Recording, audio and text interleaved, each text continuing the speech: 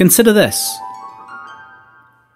Every piece of plastic you have ever touched still exists. Every bottle of Coke, every dispenser of soap, every spray and wipe, every Sprite, every beer at a rugby game, any beauty product you care to name, they all still exist. Then there's the dishwashing liquid, those little bottles of liquor, your baby sipper from when you needed a babysitter, the ball you kicked when you were a kid, the disposable nappies that caught your shit.